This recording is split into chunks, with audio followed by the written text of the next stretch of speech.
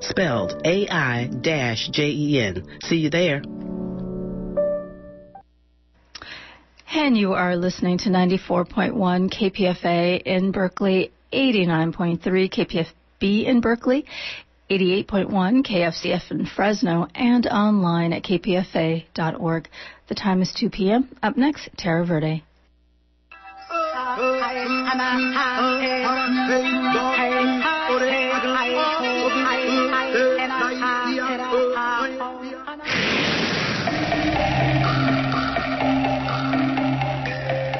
From the Amazon basin, from the magnificent redwoods of California to the icy majesty of the Arctic, life on Earth faces an unprecedented threat from careless development. Join Terra Verde over lunch today to find out about the unfolding future of the planet. Hi, and welcome to today's edition of Terra Verde, a weekly environment program on KPFA and KPFB in Berkeley and KFCF in Fresno. I'm your host, Jason Mark. Man, did that spring rainstorm earlier this week feel good. The inch of rain we got here in the Bay on Monday and Tuesday washed everything clean, and it kept the hills green for another week or two. But don't be fooled, that little squall won't come even close to making a dent in California's epic drought. No doubt by now you've heard the news that Governor Brown has ordered mandatory 25% water reductions for all cities across the state. Right now, water districts across California are coming up with their plans for making those cuts, and next week the State Water Board will be meeting to put them into place. But there's one key segment of the state that, for now, is being left out of those mandatory reductions: California agriculture, which uses 80% of all the water in the state. Why is that? What can be done to reform the way water is allocated for agricultural users? And more to the point, what will it really take to balance our water books so that demand doesn't keep exceeding supply? The drought's a huge story. It's not going away, and this is just the first in a series of programs Terra Verde will be dedicating to the drought in the coming months.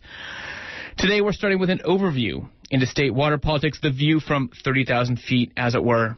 Here to help us navigate the issues are two water policy experts. Connor Everts, a former drought manager for the city of Pasadena, is the executive director of the Southern California Watershed Alliance. Adam Scow, based in Oakland, is the California director for Food and Water Watch. Adam, Connor, welcome to Terra Verde. Thank you, Jason. Thanks for having me. Fantastic. Glad you both are here. Connor, let's start with you. You've said that we shouldn't even use the word drought, that this is just the new normal in the era of climate change. So when it comes to managing our water today and for the future, how deep is the hole that we're in? Well, we've made the hole even deeper than it needed to be by not having mandatory or reasonable restrictions 2 or 3 years ago as we dropped down into historic drought. So at this point, some will feel it more than others. Those that have been doing a better job, like Santa Cruz, that are down to 44 gallons per day per person, number 2 in the state after Cambria, they'll actually only have to save 10%. And they're one of the few places that have enforced and required fines, and they actually waive the fine if you go to water school. Tell me, what's water school exactly? So it's equivalent of traffic school, but they actually teach people how to practically use less water, both in their homes and their businesses. And it's been very effective, and that's part of the reason why Santa Cruz decided not to do an ocean desalination plant and instead went around and got the whole community involved and really is a model. And so they're less impacted by the drought than other communities that haven't even started to do anything. Adam Scow, you wrote recently in an op-ed for the Sacramento Bee that the state has to, quote, realign our water supply. I thought, at least, that the California Water Project was all about guaranteeing a steady supply of water to farms and cities. So what exactly do you mean that we got to realign our water supply? Well, we've overpromised our water in California, and it's the start of it is that we are using a baseline that is simply unrealistic for how much water nature can provide on a yearly basis. The state took one of the wettest years in the 20th century and said, this is what we can deliver on an annual basis. And they did that probably to get some buy-in from certain ag districts to pay for the state water project. However, it's not reality, and it's less so in an era of climate change and a hotter planet when we have more erratic precipitation patterns, less snowmelt. So consequently, we've seen a lot of places where there's been a lot of planting that probably there never should have been. Specifically down that west side, it's the hottest, driest part of the Central Valley. There's no good local water supply. And we're seeing diversions away from our San Francisco Bay Delta to irrigate the desert. Much of what is being grown there now are almonds and pistachios, very water intensive, mostly exported overseas. There's a lot of money being made off it, but it's not reasonable, it's not responsible use of our water. We're going to come back to that, but I do want to just make sure I'm perfectly clear. When you say realign our water supply, what you're essentially saying is not that we need to find more water, which might be difficult or close to impossible again in the era of global climate change, is that we need to reduce demand. We need to reduce our demand and smarten our water allocation. The State Water Board needs to balance supply and demand. They need to use a realistic baseline of our supply and make sure demand conforms to that. That is a political process. It needs to be done, led by the governor and his water board. It's not going to be easy, but there's no alternative solution to this. This is the hard work that has been kicked down the can, and now that we're in this bad drought, it has to be done. It's all the more urgent. Connor Everett, you were already talking about the hard work that has sort of been kicked down the road. At the same time, we seem to have a widespread, in fact, an almost universal public recognition that we're in a severe drought. I think the latest California field poll shows that something like 96% of Californians recognize that the drought is severe. Those other 4% are probably living under a rock someplace. Do you think that kind of public recognition is matched up to the institutional action? No, I don't. And let's kick the can down the aqueduct a little bit and talk about allocations of water. The Metropolitan Water District, who's a big wholesaler, more politically than reasonably, is going to set cutbacks that they should have done 2 years ago of probably about 15% on Tuesday. That won't take place until July. So we've really waited until we've emptied our reservoirs and way after we depleted our groundwater to the point where it's going to be hard to ever bring it back up. So at this point, what I called for was 55 gallons per day per person statewide for equity and to deal with what we have left in storage. But the reality is there are a lot of places on the coast, including the Bay Area, that got a very wet December. The big reservoirs to the north actually put some storage back in. So if we actually reduce demand to the point where we aren't over-pulling what we have, we wouldn't be in these situations, and that's really what we have to expect into the future. Look at Australia. They had a 12-year millennium drought. They got the per capita down to 30 to 40. They changed their water rights, and the farmers yelled and screamed, but a few years later, it worked out better for everybody. So change is going to come. It's already happened. This isn't something in the future. We're just experiencing what we had been predicting for a long time with the lack of snowpack and that dependency on about 30% of our water supply.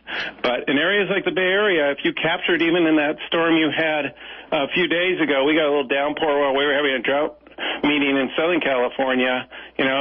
We were meeting in the main library in Santa Monica. That went into a 200,000-gallon cistern, and that'll be enough to water over a period of time the appropriate landscape. So we're really having to match those changes. People will save, but agencies don't want to save because it's a commodity. Water is something they sell, and they have a hard time losing that revenue. But people have to demand more from them. You point out that the water agencies here in the state are essentially in the business of selling water. Has there been any move to try to decouple water rates from the amount of water that's sold, similar to how we have decoupling for electricity here in the state? We have tried to do that so that you would have both what they call decoupling, so conservation programs, and on the 20% that goes through the Public Utilities Commission, the private utilities, they've started to do that. But the public utilities look a lot like private companies. We have thousands of them up and down the state when you include all the irrigation districts. They don't see the need to do that. The other half of doing that is looking at your supply options and ranking them in terms of value and impacts. That's called a loading order on the energy side, and we need to do that on water as well. For instance, then desal would drop to the bottom, conservation efficiency, recycling water would move to the top, and then you would start making those investments based on that. Right now, we don't have any sense of priority in water supplies at all, and usually the demand programs drop way down to the bottom. And Connor, I want to make sure we're clear for our listeners. By desal, you mean desalinization. You mean taking ocean water and making it potable. Yeah, I'm not talking about brackish, which happens inland and needs to be done properly. I'm talking about ocean water desalination. Until we have resolved the amount that we use, we're like an endless leaky bucket. We could just pump all the water we wanted into it as long as we don't make better use of it. And that includes our pipes and our what they call the infrastructure up and down the state. Normal loss is 8 to 10%. That's the sort of thing we should be investing in, not in these other technologies that are going to be way too expensive, have way too many environmental impacts, including greenhouse gas and marine life impacts.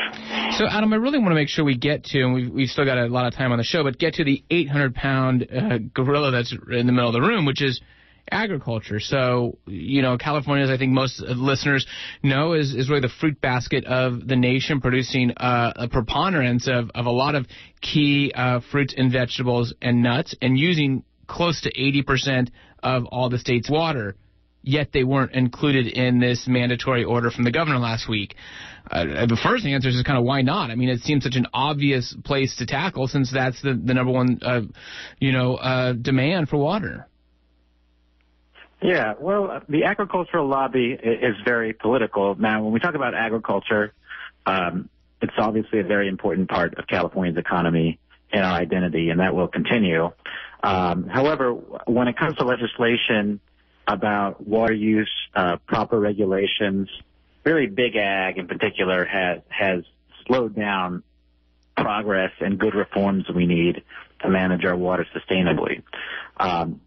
We've never really managed and protected our groundwater in California, even though the governor and the state water board have the constitutional authority to protect all waters for the benefit of all Californians. And this is entirely for political reasons. Finally, last year, a bill was passed, but it's too little, too late, very weak, tells local agencies, which are oftentimes part of the problem, to come up with a plan to manage groundwater in 5 years, and then maybe 5 years after that, the state may do something about it. So this is not going to get it done.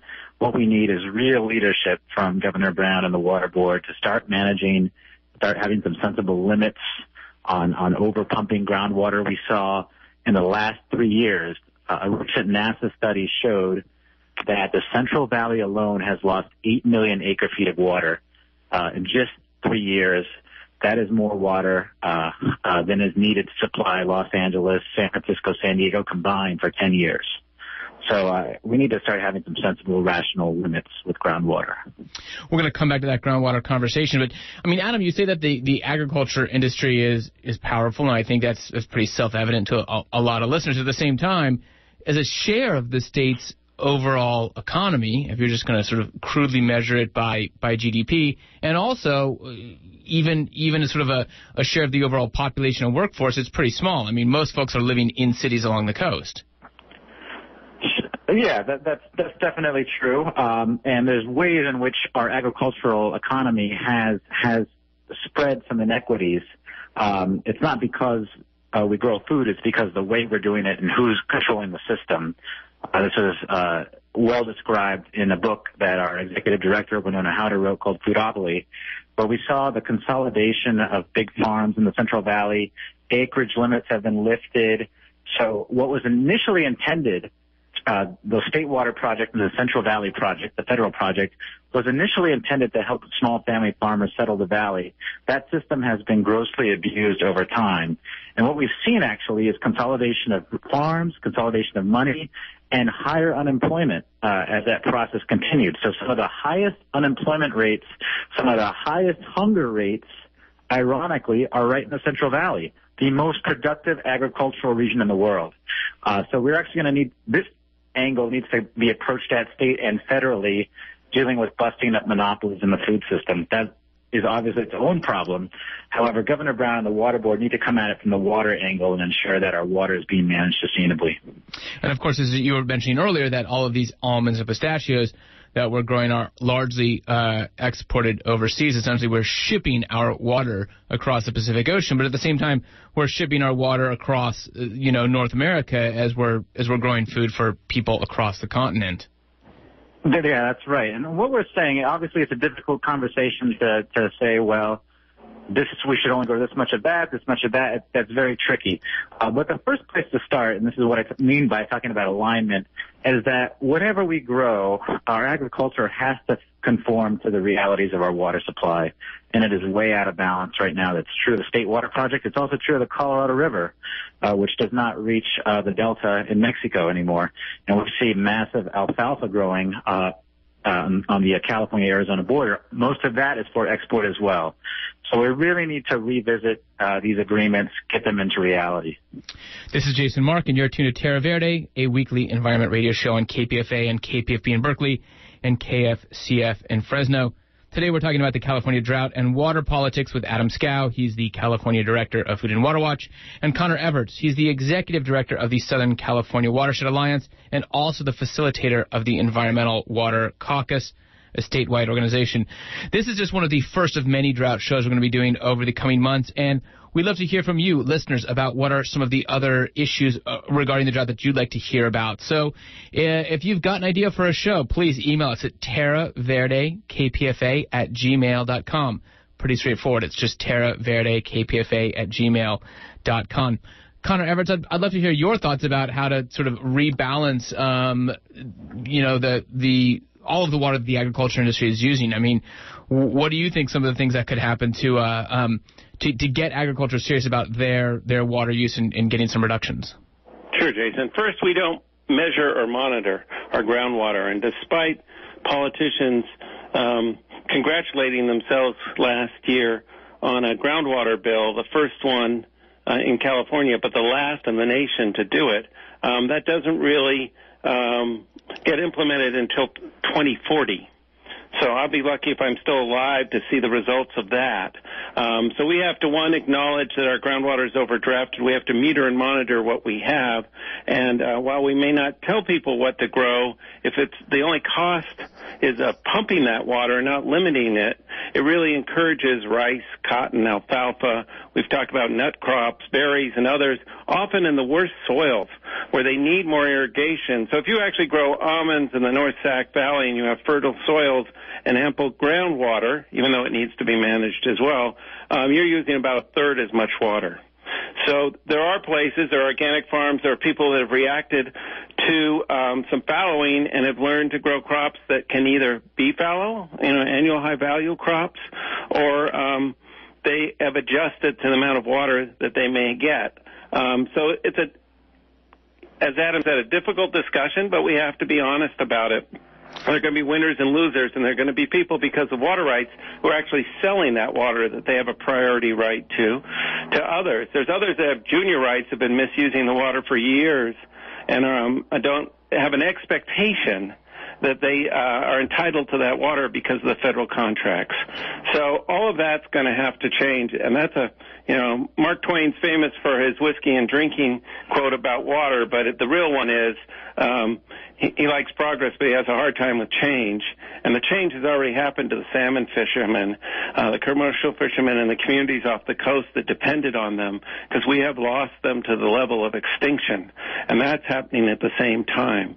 So without having any sense of priorities, we've really pitted one against the other. We've pitted urban against ag, and that's not working, but awareness is growing every day. I think in the last few weeks, both Adam and I have probably got more media calls than we ever have, and it's a wonderful opportunity, but we may have to make the most of it to make real change and not just think of this as a drought that will end, but a situation we've been in and put ourselves in for many, many years.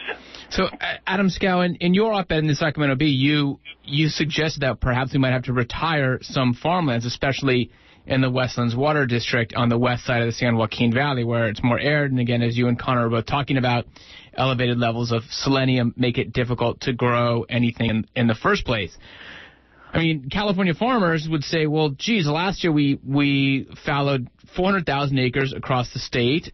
This year we're looking at anywhere from 700,000 to 1 million acres are going to be fallowed due to these water cutbacks. They're going to say, we've already taken a huge hit. How can you expect us to fallow even more land and basically put us out of business? Well, I don't see the irony. Actually, I see that as part of this realignment. Part of the reason why so many farms in that hot, dry part of the valley are fallowing is because there's just no water to support it. And this comes to the need to rebalance water rights with supply and demand. Now, as we go through that process, it will become clear that we've overplanted and some land should be retired.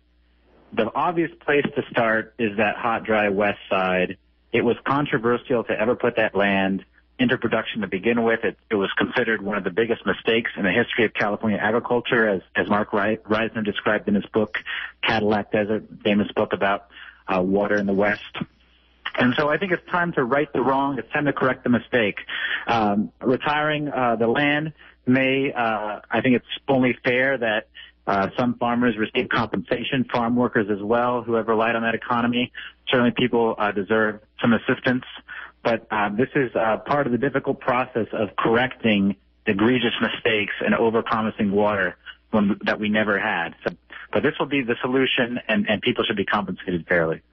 And where would that money come from? That would come out of the general fund or something? Well, absolutely, yeah. The money could come out of the state and the federal government. We already subsidize that water to begin with. We're already subsidizing millionaires and billionaires getting rich exporting almonds to China.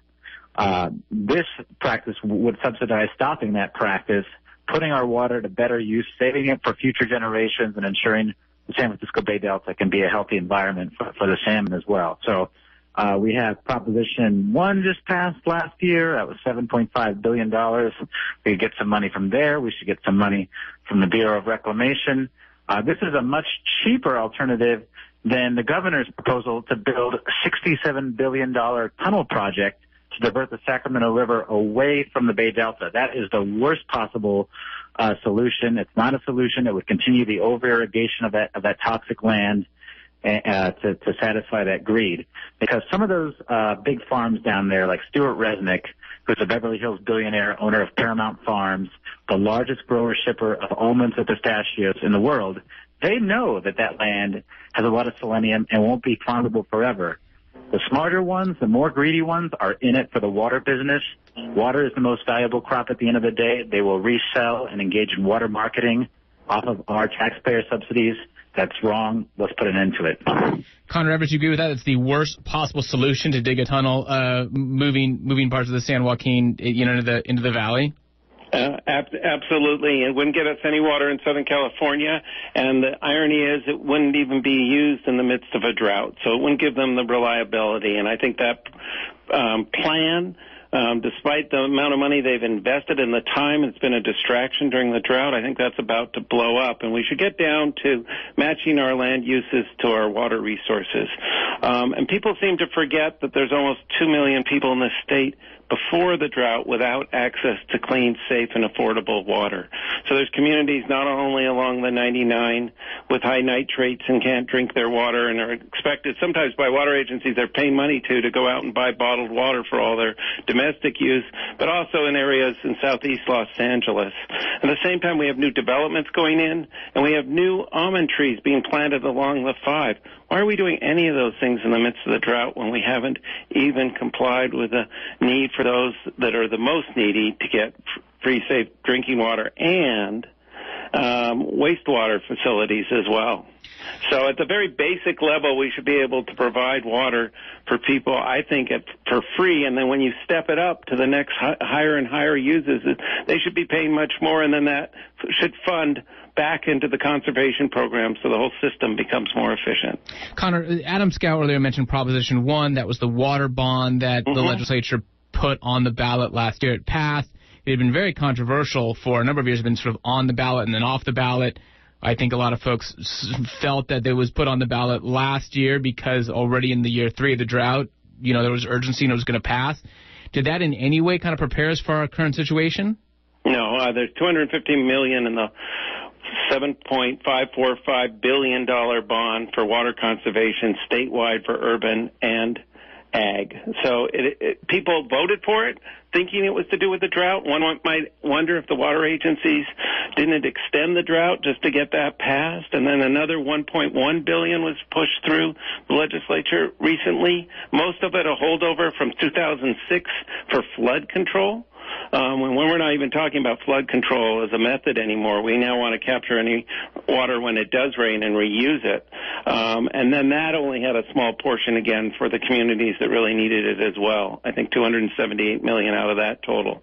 So we're really misappropriating funds. We're not reacting to the drought.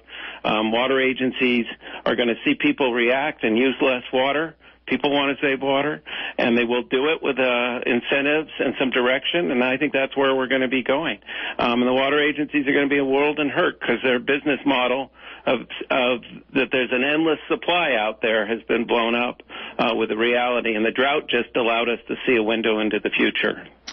That was Connor Everts. He's the executive director of the Southern California Watershed Alliance. We're talking sort of the 30,000-foot view from above, talking about the drought today. But this is going to be a continuing topic of conversation here on Terra Verde in the weeks and months to come. If you have an idea for a drought-related show, something you think it really needs more attention, please send us a tip at terraverdekpfa@gmail.com. Adam and Connor, this is for both of you, but Adam, I'd love to hear your thoughts.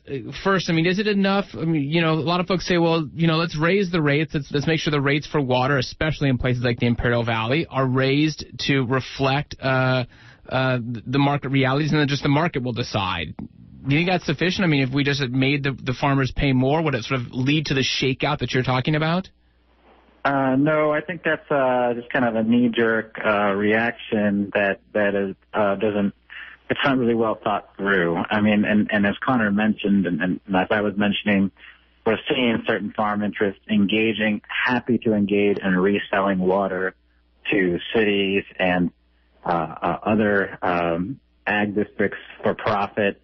The only real way to get a handle on our water supply is to really do it in a democratic and straightforward way about enforcement and management of what's actually there. And that's not easy. There's no shortcut. We can't wave the magic wand of the market, which is never that clean anyways. We need hard limits, and certain economic interests will not accept that, but that's too bad. Our job, and we're going to need all Californians to get more involved, is to put a lot more pressure on Governor Brown and through our state elected officials to get our water supply house in order. It's going to be a fight. Connor and I have a lot of great ideas, solutions. A lot of Californians do. None of them will be implemented without a fight. Big ag, big oil continue to have most of the water rights. They have the game. They have a lot of the politicians. So we really need Californians to join with us to make these changes happen so we can continue to have a flourishing economy, a healthy ag system, and a healthy environment. Well, Connor, you're going to get the last 30 seconds here, the last word about some of your great ideas, as Adam was saying, for addressing this in the long term. I think that realize that water in California especially is a finite resource, and treat it with the value it deserves, and recognize those in the most need deserve fresh and clean water. And a little shout out to the organic farmers and the smaller farmers out there because they need to be maintained as well. So everyone has to get behind this change and realize we've lived off a fantasy, and that fantasy has come to an end with this drought, and we should expect to get better with less and more efficient, and we will do that. And there are solutions out there, and there's great examples from not only Australia, but also... Connor, that's all the time we got for today's show. Thank you so much for that fantastic conversation. Thanks to our engineer, Erica Bridgman. This show and others are available, as always, at kpfa.org for your convenience. Have a great weekend.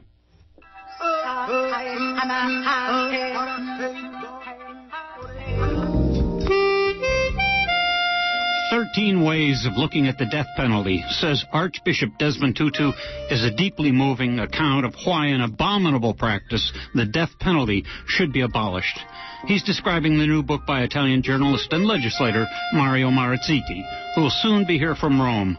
On Wednesday evening, April 15th at 7:30, he'll speak at the Hillside Club, 2286 Cedar Street in Berkeley. There is wheelchair access at this KPFA benefit. It will be hosted by Matt Cherry, Executive Director of Death Penalty Focus. Other sponsors include Northern California ACLU and Amnesty International SF. Tickets or at brownpapertickets.com and supportive bookstores. Find more info on the KPFA website. For April 15th, Mario Marazzetti, Coming from Rome. You could certainly make it from the Bay.